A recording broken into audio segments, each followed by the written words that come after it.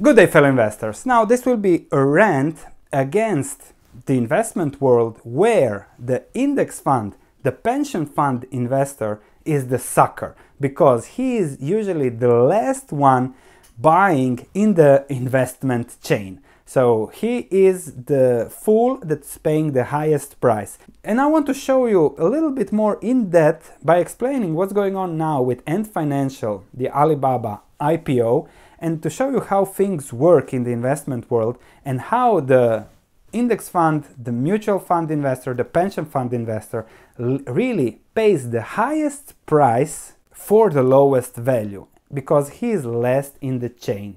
So recent news came out that Alibaba just closed a 10 billion financing round for Ant Financial, the operator of China's biggest online payment platform by market share.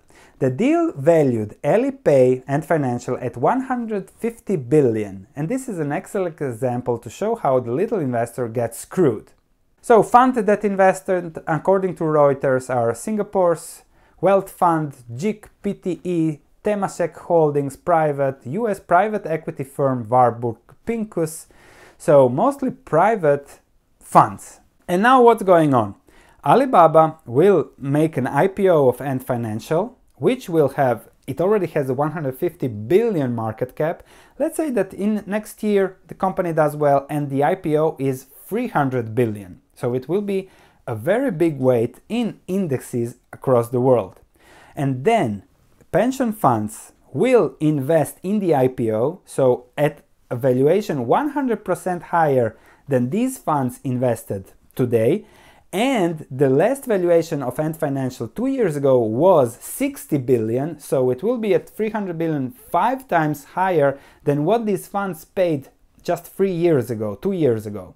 So the pension funds will invest at the IPO, and then as it is a high market cap, index funds will immediately have a big weight in that stock. So even index funds will buy, but they will buy really at the last point in the chain.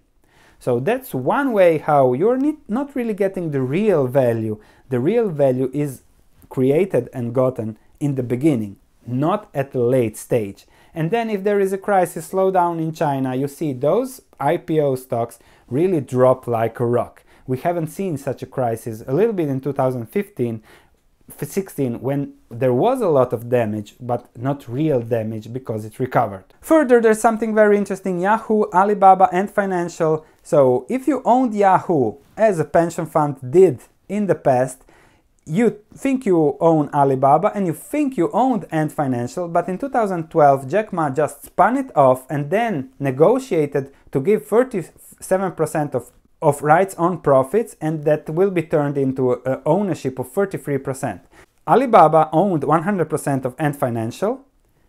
That was owned partly by, Alibaba was owned by Yahoo, and then Jack Ma simply decided to spin it off, so investors from Yahoo really got hurt there, because instead of owning 300 billion company, they will own just a part of that, because Alibaba owns 33% of that. So there is 100 billion, 200 billion for Yahoo pension fund investors, part of that went into smoke. So that's again how, if you are a pension fund buying the largest market cap like Yahoo was back then you again get screwed. And then when Alibaba was at low price, those index funds were selling Yahoo because the stock price fell over time.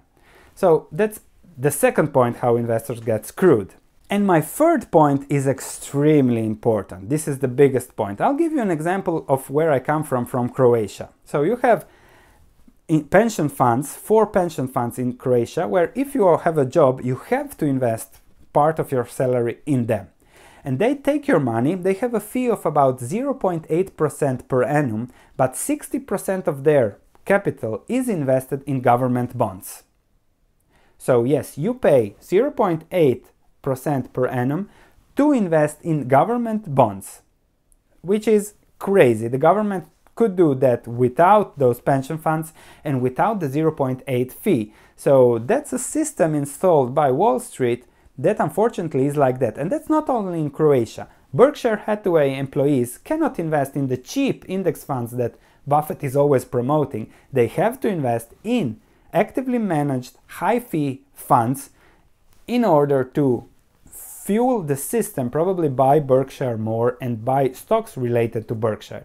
So really think about what is the fee you are paying, and is your pension fund high fee or low fee? If it is high fee, switch. You can do a much better job to go low fee and not pay for nothing, and not pay high fee to be the last in the investing chain. Thank you for watching, looking forward to your comments, and I'll see you in the next video.